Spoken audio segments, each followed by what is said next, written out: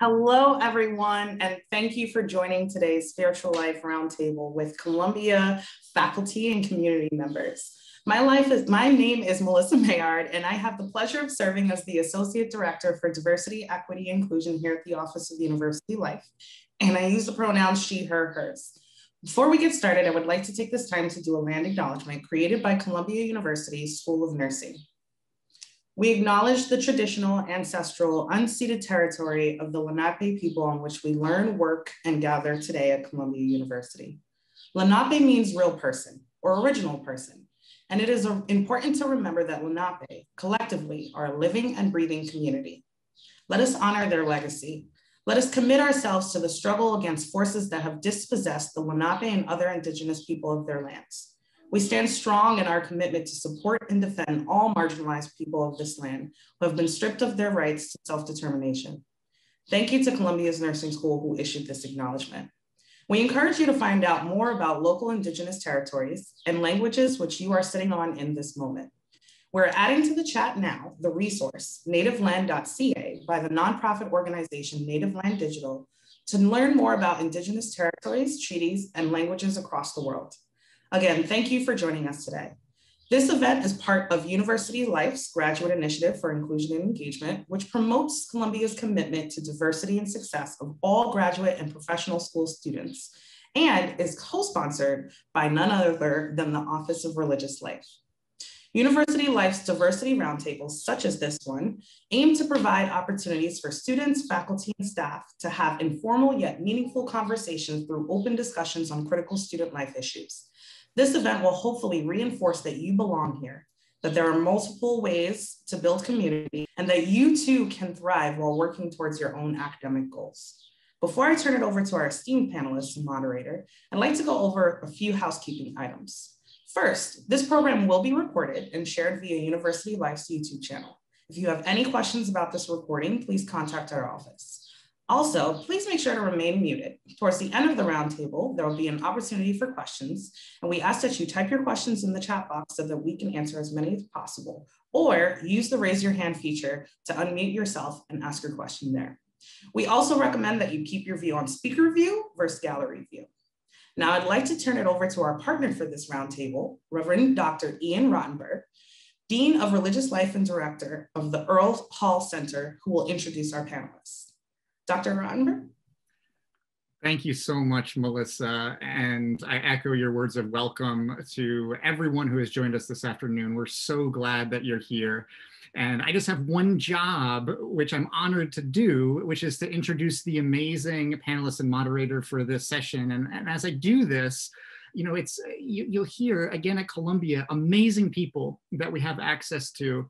And I encourage you to look up each of the panelists to get to know them. They're real human beings in and around Columbia's campus and virtual world right now, and wonderful resources for all of you as graduate students. What an amazing university we're a part of, where you can actually get a diverse religious conversation going. And so savor the amazing reality of what we're doing, speaking across traditions today, as I share with you our information about our panelists today. First, we have Professor Ari Goldman. Ari, thank you for being with us. Ari is a professor of journalism and has taught at the journalism school since 1993. He's the director of the school's Scripps Howard program in religion, journalism, and spiritual life. The Scripps program has enabled Professor Goldman to take students in his covering religion seminars on funded study tours abroad during spring break. In the past, his class has visited India, Russia, Ukraine, Ireland, Italy, Israel, Jordan, and the West Bank. In addition to the religion seminar, Professor Goldman also teaches reporting, the master's project, and the course, The Journalism of Death and Dying, which looks at everything from writing obituaries to covering natural disasters and suicide. It is an honor to have you with us, Professor Goldman. Next, I'd like to introduce to you all Lam Hui. Lam is a theoretical physicist interested in the fundamental aspect of black holes, dark matter, and the Big Bang. His career started with doctoral study at MIT, followed by postdoctoral research at Fermilab Chicago and the Institute for Advanced Study at Princeton. Lam is currently a professor in the physics department at Columbia, where he's been thinking about black hole perturbations in the past year, thanks to the support by a Simons Fellowship. Next, we have Hussein Rashid, who is one of two panelists, I think, who was also in your role at one point as a student at Columbia University. Hussein's a lecturer in the Department of Religion, a contingent faculty member who's taught at Hofstra, Fordham, Iona, Virginia Theological Seminary, Reconstructionist Rabbinical College, and SUNY Old Westbury. His research focuses on Muslims and American popular culture. He writes and speaks about music, comic, movies, and the Blogistan. He also has background in South and Central Asian studies with a deep interest in Shi'i justice theology. His current project focuses on the role of technology in teaching religion.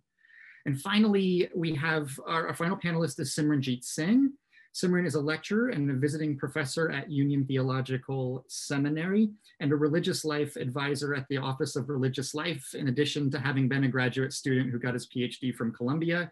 He's recognized among Time Magazine's 16 people fighting for a more equal America and a senior advisor for equity and inclusion at YSC Consulting. He's a 2020 Equality Fellow with the Open Society Foundations and a senior fellow for the Sikh Coalition.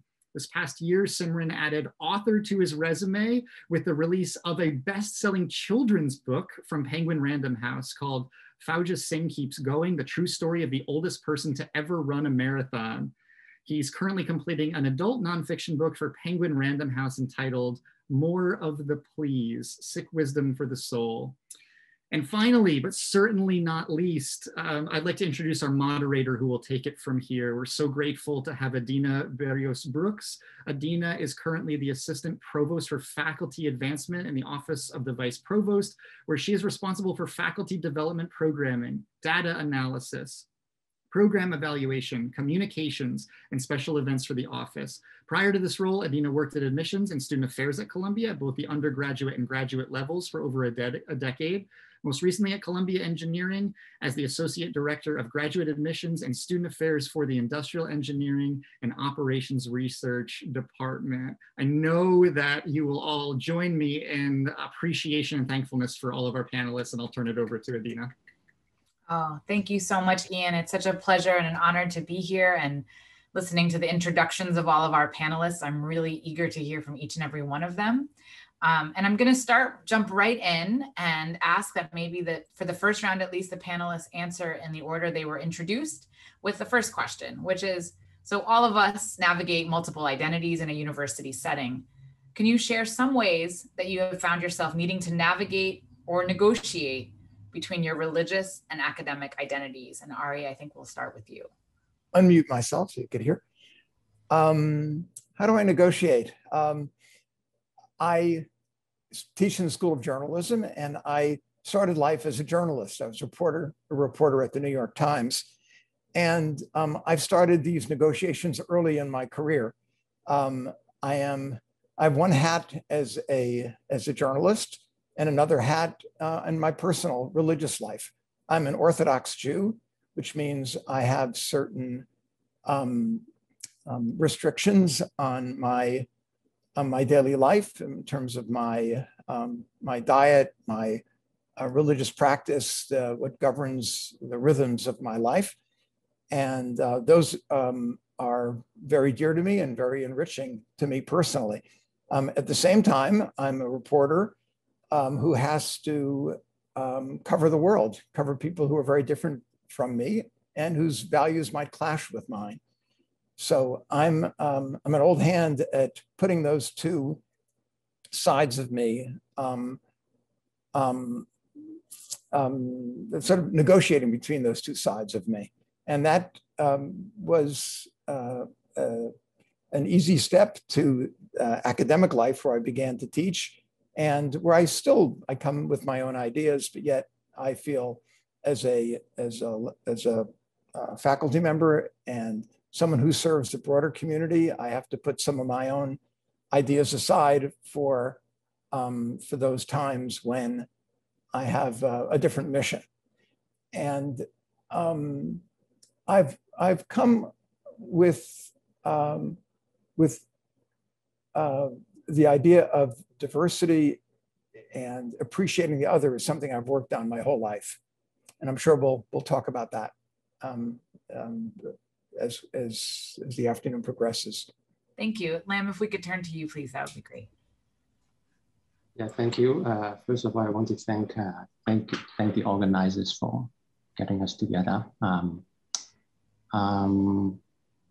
Well, you know, I'm a scientist, and it's almost how should I say? It's almost taken for granted. A scientist should not talk about religion or his faith.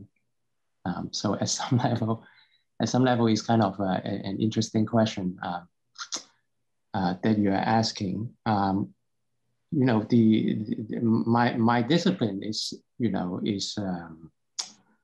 how should I say, is the study of phenomena that are repeatable, that can be quantified and measured, and for which we seek natural explanations, right? So it's almost like from the very beginning, the definition of my field is to exclude religion.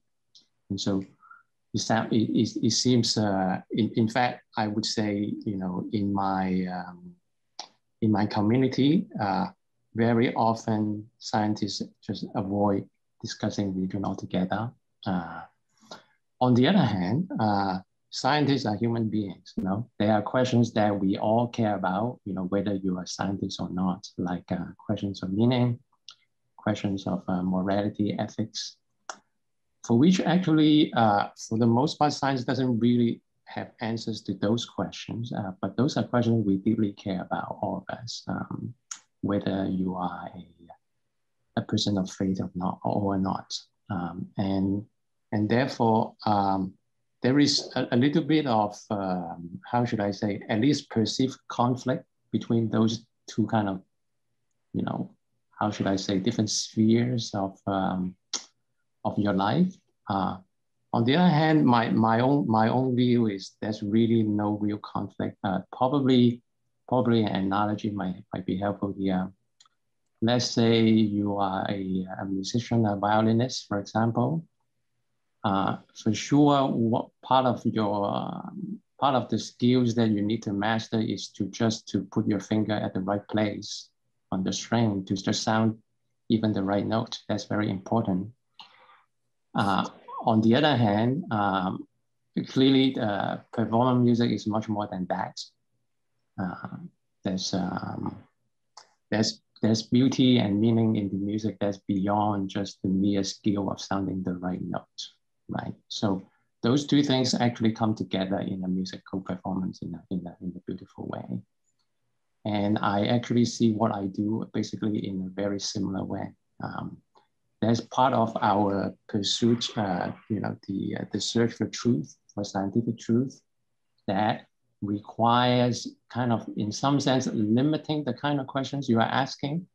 In fact, that's actually part of why science is so powerful, because we intentionally limit what we can ask and how we can approach those questions.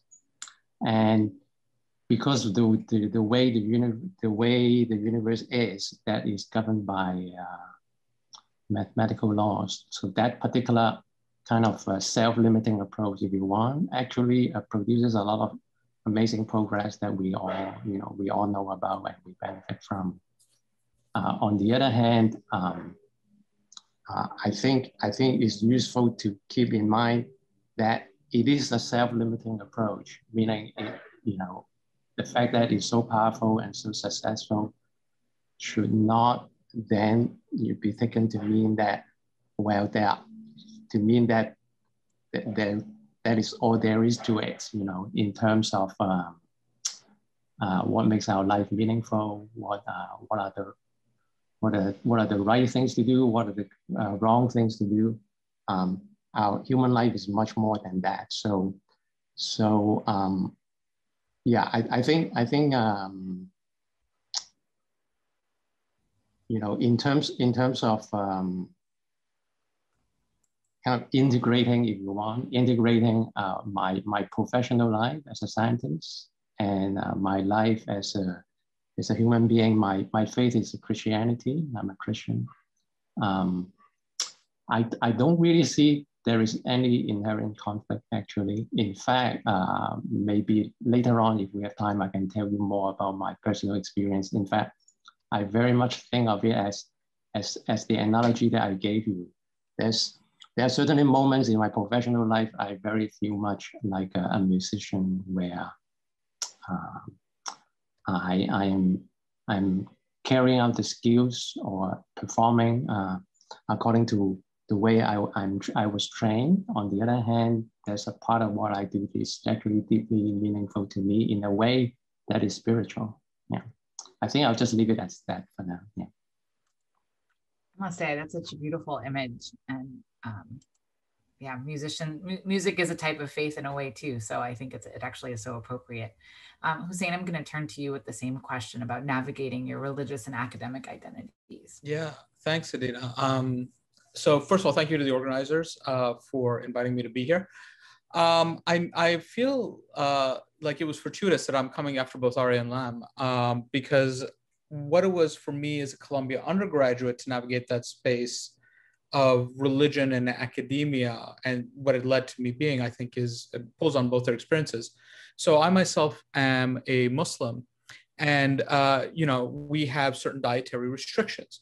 So if we would go to the dining hall, is there pork in the food, or is it cooked on the same plate as pork? So I come from a school that says as long as you say God's name over it, it's halal in the US, because everything's corporate meat culture. Anyway, remember, this was a while ago. I won't tell you how long, because Adina and I are classmates, and I'm not going to give away somebody else's age.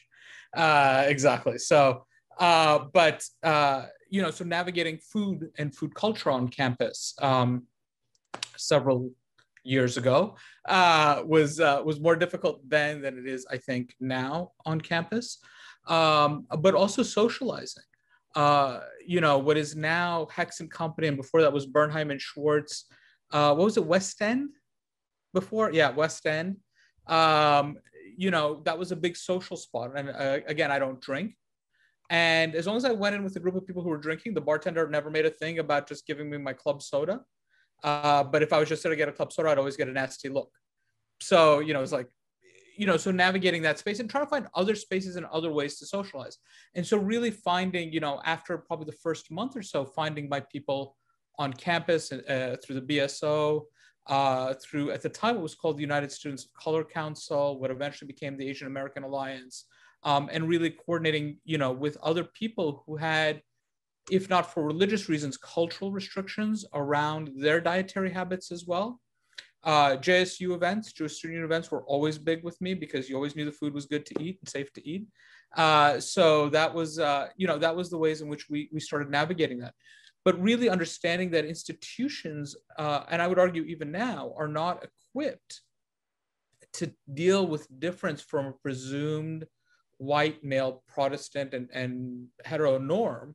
And so what are the ways in which we navigate that space? Are they getting better? Yes. And this is not a Columbia thing. I think anybody who's worked in any institution recognizes this. But is it getting better? Yes. But still, we have to negotiate, and we have to figure out how to do that. The other thing that I learned is I came into Columbia as a biology major. I was pre-med. I was working in, I was really interested in evolutionary genetics. And really, because of the focus on humanities, sort of brought me back into religion, oddly enough, but not just because I had a really great professor when I was taking my Islam course with Peter On, God rest him, or with Rachel McDermott, who's still there, on Hinduism, but because I had this most amazing biology professor, and I think I took about half my courses with him, Bob Pollock, who is very open about his Jewish religious commitments, and being really one of the most amazing, articulate biologists I've ever had the privilege of meeting and working with, and also being interested in pedagogy, which was, sometimes is rare in higher education, but, sort of engaging with that question of how can you have two systems of knowledge that are often portrayed in conflict. And I think, Lam, this is what you were hinting at, the sort of scientific systems of knowledge, or scientific systems and religious systems, or are there ways in which they're in fact complementary? And I think with Bob, I had the privilege of seeing what that looked like in practice rather than just in theory, and allowed me to sort of expand my ways. So my ways of seeing the world and organizing knowledge. And I think, so for me, how did I navigate that is really being blessed with having some amazing people who opened that way for me and made that possible. Thank you so much. I think we're going to go now to Simran, please. Yeah, thank you. And yeah, like Hussein, I'm glad to go after all of you. So you all said all the smart things, and I can just say whatever I want now. And what I want to say is essentially all of the above feels true for me. And you know, one of the different aspects of my experience that might resonate with others, and I'd be interested to hear what you all have to say about it, is that the experience of being a religious minority at Columbia made it very difficult in some ways to separate out the academic experience from the lived experience. And what I mean by that is, and you'll hear this also from people of other kinds of identity groups, right? Not just on the basis of religion, but when you're part of an underrepresented group, you have to, you have to sort of create your own path in so many ways. And what does that look like? I mean, I think if we look at what happens with our student groups, they are creating structures that don't exist elsewhere a lot of the times, right? Like the Columbia 6 student group that I worked with when I was a student and work with now. There's no national organizing body. There's no funding allocation that comes from elsewhere. They have to, every year, these students have to put it all together on their own, and they do a fantastic job, but it's quite a lift. And it comes in addition to what they're doing otherwise. And so having to carry that burden as a sort of member of a marginalized group, it precludes you from ever really being able to take a step back. You're constantly, and this was my experience as a student, and I feel it now too, you're constantly trying to figure out what should I be doing so that my voice is heard or our community's voice is heard, because if you know that if you don't, nothing will happen, and you won't have the opportunities that you know that your community needs. And so it's a question of what it takes to become visible in a context where you know historically, not just at the institution where you belong, but culturally, your community has been rendered invisible. And so you know from your collective memory and your communal experience that if I don't take this on myself, then there is no opportunity for others, but also for me. And so I'll just give one more example here of what this looks like. And that is, you know, one of the very specific reasons I came to Columbia as a graduate student is because I wanted to study Sikh history. And there was essentially nowhere in the country where I could go. And I come to Columbia, and there are some experts in early modern Indian religion there, specifically in North India, some of the best experts in the world in the languages and the cultures that I'm interested in. And even then, there's nobody who specializes in the tradition I wanted to study with it, which is the world's 5th largest. And so what does that say to you, not just about our own institution, but about this larger structure of our society, where you show up as this professional at this elite institution, and you still have to create your own path. And you still have to sort of assemble all these resources, figure out which classes you're in. I took courses in India, and I had to do a semester in California in order to get what I needed. I had to bring in committee members from all over. And this is not just my experience. This is for others. So as we're thinking about what equity looks like for people of religious minority groups, I think that's a really important question of what do resources look like for these groups. And a lot of times, the groups that are hurting the most are the ones that we don't even think about in terms of how resource allocation grows. So I'll pause there. Thank you for all of that. So my next question actually builds off of some of the points that you just made and Hussein made as well. As you look at the experiences of current students on the Columbia campus, how do you see them navigating their religious identities, you know, in the current environment? And in particular, what do you think that students are doing that you're sort of impressed with, that you think is successful? You're like, oh, I wish I had done that, or where do you see real challenges, whether institutionally or just places where students kind of get stuck as they're doing some of the things that, you know, you all have talked about in your own personal experience, now kind of on the role as a faculty member and a grown-up, and who's saying, yes, I will not tell your age if you don't tell mine. You know, what are you seeing in those experiences with the students that you work with? And anyone, that's a jump ball, anyone can jump in. If I could jump in here for a second, because I think Simranjeet said something that I really want to spin off of about being from a marginalized religious community. You know, back when I was an undergraduate, it wasn't easy being a Muslim on campus, not from non-Muslims, but from other Muslims, because you are struggling to create that identity. And sometimes it defaults to a very reactive, a very defensive posturing that becomes very exclusionary. And I think one of the things the university has done and done well is building out the chaplaincy program at the university. I think putting in a Muslim chaplain has really changed the tenor for Muslim students on campus, what is possible, how students see themselves in relationship to the university. You know, they're not navigating in spite of the university, but they're navigating perhaps with or against the university. But I have to tell you, as somebody who was involved in ethnic studies protests on campus, like being involved against the university is actually really important, because it means the university sees you too, as opposed to benign neglect, right? And so I think that you know, you have processes and you can fight those processes, but it means that in some capacity you're engaged. And so I think the chaplaincy, having a chaplain, Muslim chaplain on campus, and I would urge it for as many religious traditions as feasibly possible, has really done something for the way the university sees its students and the students see themselves in relationship to the university. The flip side of it is, when I first joined Columbia's faculty as an adjunct, I was actually filling in for a colleague who was on sabbatical, and he was Muslim. And so I had students, Muslim students, who were like, you were the first Muslim faculty member I've had at Columbia. And this is like juniors and seniors telling me this. And I actually had one student who told me that I was the first faculty of color they had in their 4 years here as well, which I won't get into, but, you know, I think speaks to still how, you know, so I'm, let's say, a generation off the current set of students.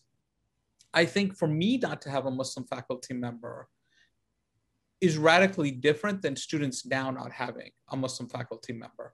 Because in my peer group alone, there were literally dozens of Muslims who went through PhD programs in Islamic studies or religious studies. And when I do teach at Columbia/Barnard, I'm teaching often broader religion courses. I do teach a couple of Islam courses, but I teach like religion and popular culture, religion at the movies. And so these Muslim students actually aren't learning how to navigate that space. And again, the religious studies classroom isn't necessarily that space, but we all know that the community happens outside the classroom as well. So how are they having the ability to have these conversations that we're having here right now if they never meet the faculty in the first place? So to me, these are some of the institutional issues that are on my mind as I'm thinking through these questions you're posing. I'll jump in with something real quick. I promise to keep it quick. The chaplaincy issue, I think, is a huge one. And I'll just explain very quickly how it worked out on my side as a way of illustrating what an expanded view of inclusion looks like. So when I was a graduate student, the 6 students actually petitioned to have a chaplain on campus. And the requirements then were, in order to do so, you have to have X, Y, Z expectations. And one of the challenges we had and that other religious groups have is that we don't have the same infrastructure as traditions as Christianity. And so those expectations are very much born out of a normative understanding of Christianity and then assumed to be true for all religious groups. But we don't even have chaplains. We don't even have clergy. And so what does it look like to have a quote unquote sending organization, which we don't have those structures either. And so when I was a graduate student, it was immediately just shut down. And the students were told this is not a possibility and it's not a priority because you don't meet the expectations. And then fast forward about 10 years and the model completely flips. I got a phone call from Ian when he started in the position, and he said, this is a priority for us. What are the barriers and how can we overcome them? And so I very quickly laid out what the obstacles were for our community, why it wouldn't work or why it didn't work the last time. And it was just 1, 2, 3. If those are the rules and the rules don't work for everyone, let's change the rules. And so I think that is something that I've seen happen at Columbia, and it makes me feel like you can understand that change is possible when you see it happen before your eyes. And so it gives me a little bit of hope. I know the institution has a long way to go, but I think Hussein's right that this shift in approach has actually done something really remarkable on the campus for religious minority groups. I see one other thing that I'd like to point out. It's a little different. Maybe it's the flip side of what Hussein and Sirman have been talking about, but it's not students who want to be visible and want representation and want a presence. There are a lot of students who want to be invisible. Students who don't want to be defined by their hijab or their yarmulke or their cross. I know Jewish students who feel that their politics and people's impression of their politics on Israel-Palestine are shaped by the fact that they're observant Jews, because not everyone feels the same way. I had a Muslim student who had been a Jewish studies major. People surprise you every day. And I think one of the things that we have to be careful about is having expectations of students that are born out of our own impression or idea of what they should be rather than who they are. So yes, there are those who want to be visible and want to join and want to be part of a cause, but there are also those who are finding their way. And I think we have to give them that space and shouldn't weigh or load our expectations on their shoulders. It's a great point you raised, Ari, kind of responding to that general point about students wanting different things. There is a Yale theologian whose views actually influenced me a lot. His name is Miroslav Volf. I'm going to use his terminology. For us people of faith, often we try to navigate between two extremes. One extreme is faith that is coercive.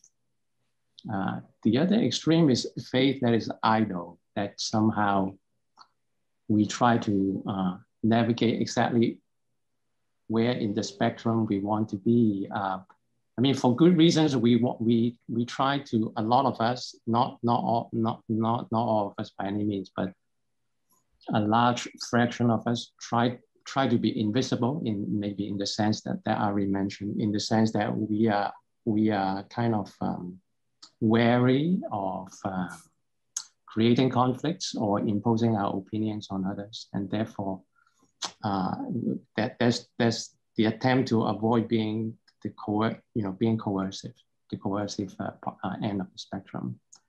On the other hand, there is the possibility that one is so private about one's faith that not only is it invisible to others, at times it might be invisible to ourselves. It doesn't actually impact our life in meaningful ways. And I think we are poorer for it. So that there is some very probably difficult balancing acts that we are all trying to navigate. On the whole, at least in my field, in the field of science, I think most often we err on the side of trying to stay away from being coercive, meaning we tend to be extremely private. I don't know to what extent is true in other areas, but certainly in my field that tend to be true. And I think we lose out a little bit because of that, meaning we could have extremely useful and meaningful conversations if we just be a little bit less shy, actually. Yeah, I'll leave it at that. So thank you for that. I actually like to build off of that last point with my next question. So the official question was, how would we make our campus a more inclusive place for all students? And I think we've touched upon some ways that's happened and could happen. But I think the point that was just made about, you know, what is lost if we don't do that is an important piece of it. So I would love to hear your thoughts on how we could do that and a little bit more about why that's important to us. And I think also if you could tie it back to the issue of our humanity. You know, I've been thinking a lot during COVID about humanity and what does that mean and how much do we think about that? And so if you could talk a little bit about how, if we made the campus more inclusive, how we could have more of that kind of dialogue potentially, and a little bit more about what you meant by that. That would be fantastic. Maybe I'll go first. To be honest, I don't know. Partly because I'm actually not so used to even talking about my own faith in front of other people. So I would say I'm actually learning. But I do think, and I agree with you, that there is there's great benefit in having dialogue. I think we learn from each other, and I believe, you know, there is wisdom in our different traditions, and we can there's great benefit in sharing that wisdom. The question is how to do it in a way that is constructive, and probably a few things to remember is useful, right? So I think in each of our faith traditions, there are teachings or there are beliefs that would help us be loving and kind towards each other, be striving towards peace. And I think it's important we reach into our traditions to reinforce that. That is important. And the other thing that is important is when we feel ready to, let's say, share wisdom from our own tradition, we should also be ready to receive wisdom from other traditions. That's important. And it's also important to recognize there are boundaries. You know, we like to think. I think part of the great thing about diversity is, of course, having many different points of views, many different culture and perspective, and it's important to acknowledge there are boundaries, meaning there are differences between different points of view. One should not actually sweep that under the rug. On the other hand, I think it's important to recognize somehow those boundaries are permeable. We can actually reach across boundaries and understand each other. I don't have much by way of practical, advice or suggestion, because it's something that I myself am navigating. Being on a campus is such a great opportunity. We're spoiled because we get to come back here every year, but I have to stop and remember that our students are here, like in the journalism school for a year, and the college for 4 years, in the law school for 3 years, or ever as many years they're going to be here. It's really limited. It's a short part of their lives, and it's an opportunity for them to be exposed to a lot of different ways of thought before they go off into the rest of their lives, which could be broad or could be more narrow. But the opportunities here are ones that we should hope and encourage them to take advantage of and to explore beyond their own familiar disciplines, their familiar faith. So I think, like, the interfaith engagement is really important. The mixing having roommates who are different than you, having classmates who are different than you, is such an important part of the experience of being here, and one that we should foster. And I've seen it because I teach a course in an unusual course in journalism schools. There are just a few like it on covering religion. How do you write about religion for a general audience? And it's a very important course, I think, because there's so much bad journalism about religion, and a lot of stereotyping and a lot of ignorance and a lot of sensationalism, and trying to teach graduate students in religion to be sensitive to these questions and knowledgeable about different religions is just my mission here at Columbia. And in doing that, I get to expose them to ideas that are new to them. Sometimes they're, as Lam said, they don't know enough about themselves, but sometimes it's to expose them to their own religious tradition and history, and sometimes, you know, it's to expand their scope of knowledge. So I think that's something that should be taking place. You know, if it takes place in religion, it should take place in the sciences and in the humanities, where we just open up to different ideas and are challenged by them, and sometimes affirmed by them, and sometimes, always, I hope, changed by them.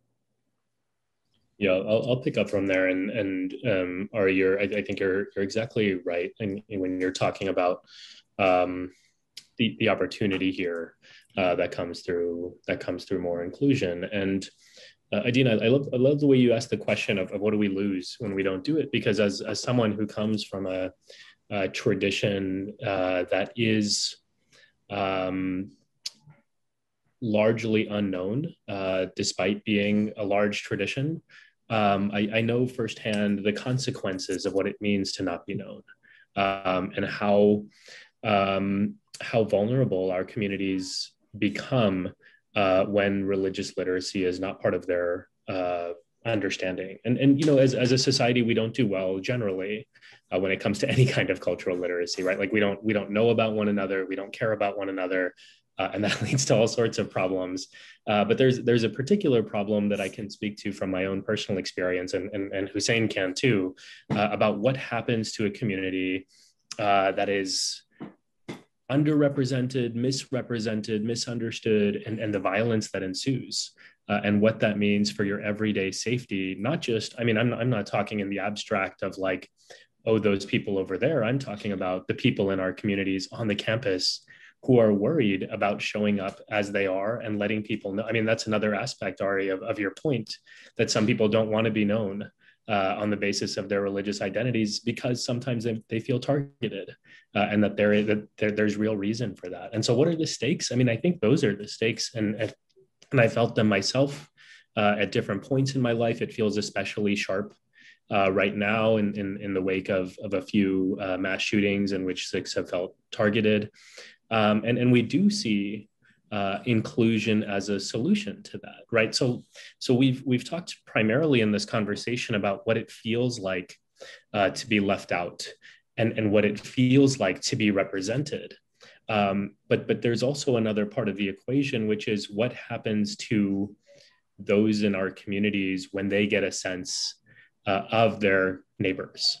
And that's part of the benefit of inclusion as well. And so, yeah, as you're talking about the stakes, Adina, like, why does this matter? To me, it's quite literally for us on the margins, but also for everyone in our community. It could very well be the difference between life and death. And I don't want to undersell that, and I don't want to be sensational about it, but it's true for so many of us. We think about physical safety. Hussein and I talk about that with our families. Like, what do we do for our kids, raising them in this world where we know they're going to be targets just like we have?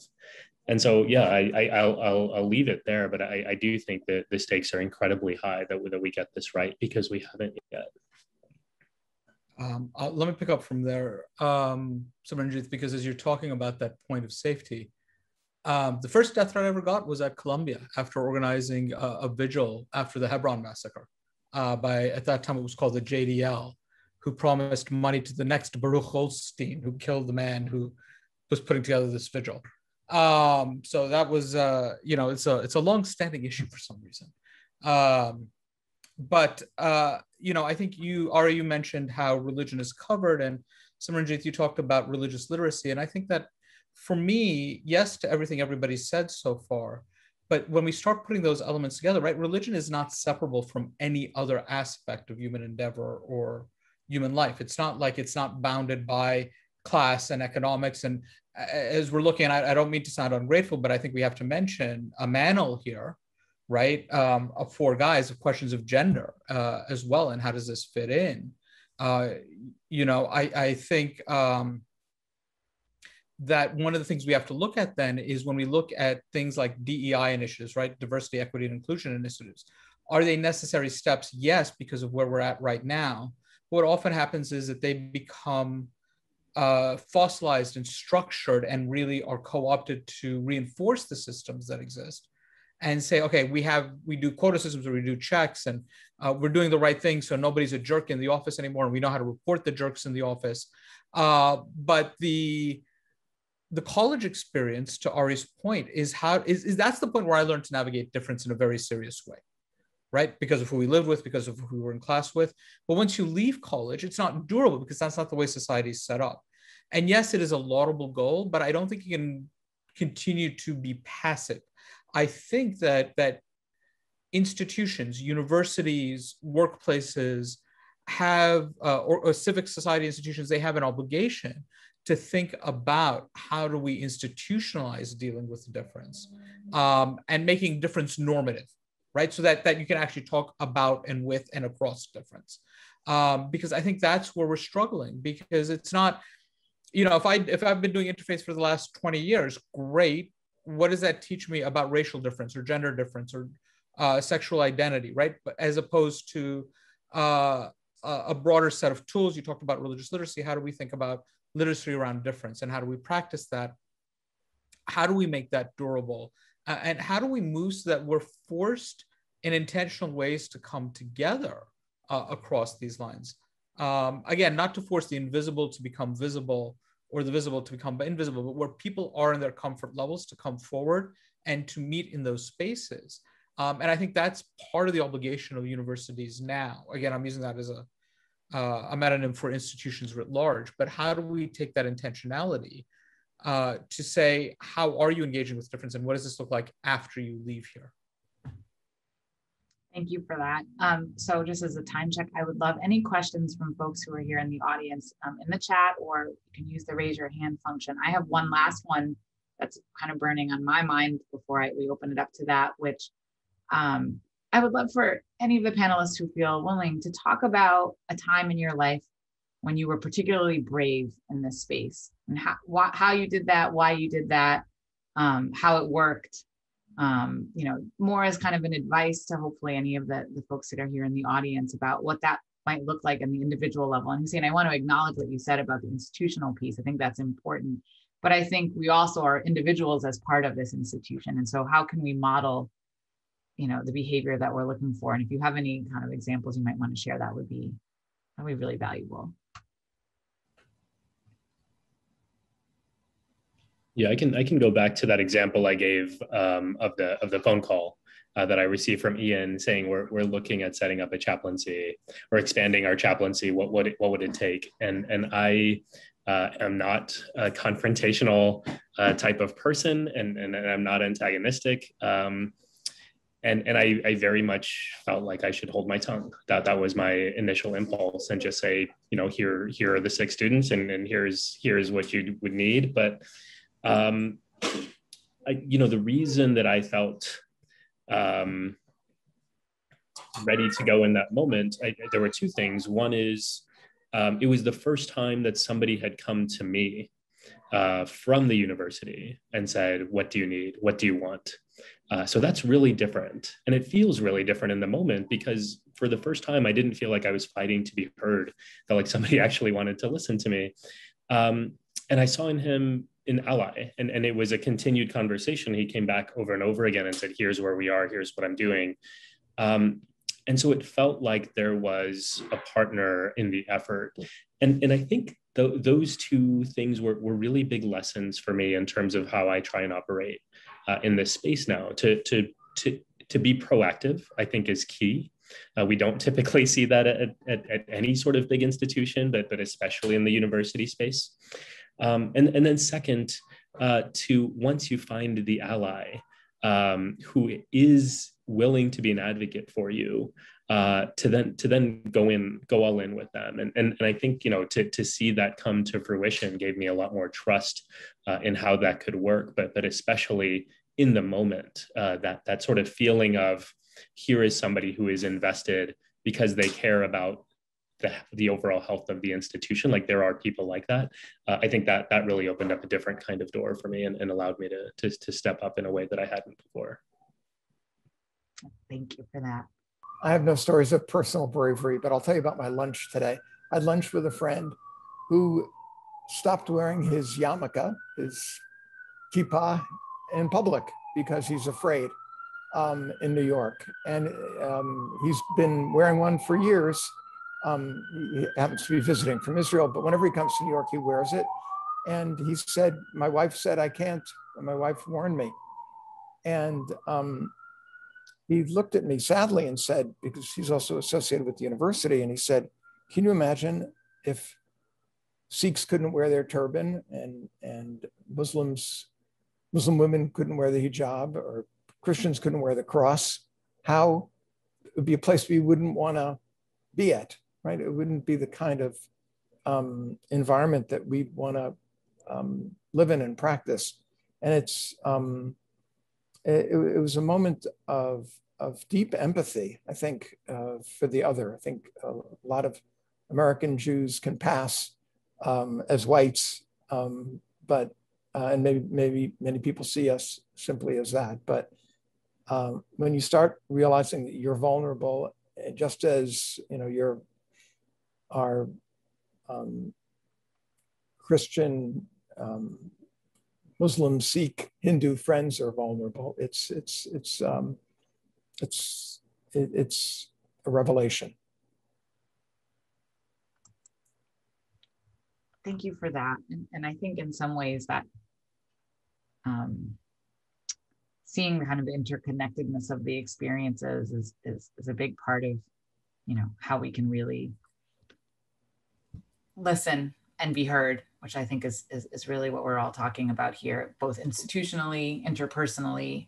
I'm looking at my run of show, and I am a rule follower. So it is 4:58, and I have been told this is the time for me to thank the panel very much for your words and your candor and your wisdom. It's really been a pleasure today. I see some hand clapping. I will clap here as well. Thank you very much.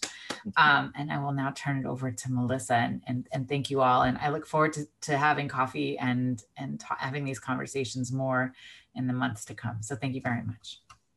Absolutely. Definitely a virtual round of applause for our panelists and our moderator. And I as well am looking forward to conversations. This is the first of many. And so, definitely stay connected to the panelists that you spoke with today and the moderator, as well as the Office of Religious Life and University Life. So once again, thank you to the Office of Religious Life, the panelists and moderator, for sharing their time and experiences with our students.